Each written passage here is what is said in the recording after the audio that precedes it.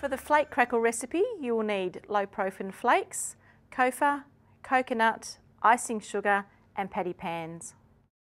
In this recipe, we're making a great party treat for children. We're using the low-profile chocolate flakes to make some flake crackles. We're starting with some cofa and going to melt that over a medium heat until it liquefies. That just takes a few minutes. And give it a gentle stir as it melts. In the bowl we've got some chocolate flakes here. We're going to add coconut, so it might be a great idea to check with your dietitian to see if that fits in your low protein diet. We're also going to add some icing sugar. The cofa is melted. Pour the cofa into the bowl with the chocolate flakes, adding the coconut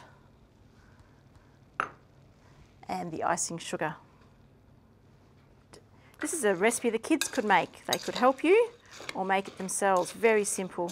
Now just mixing it all through together until all the dry ingredients have mixed with the wet ingredients.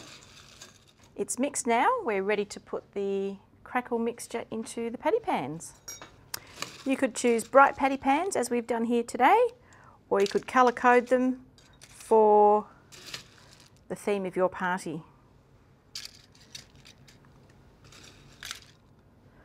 It's optional, but you might like to choose some hundreds and thousands to sprinkle on top for some interest. Again, choose whatever colour you like.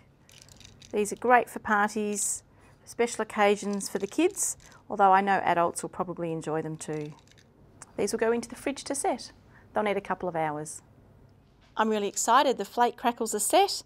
They look great. They'll be fantastic for a kids' party or a lunchbox treat or special occasion.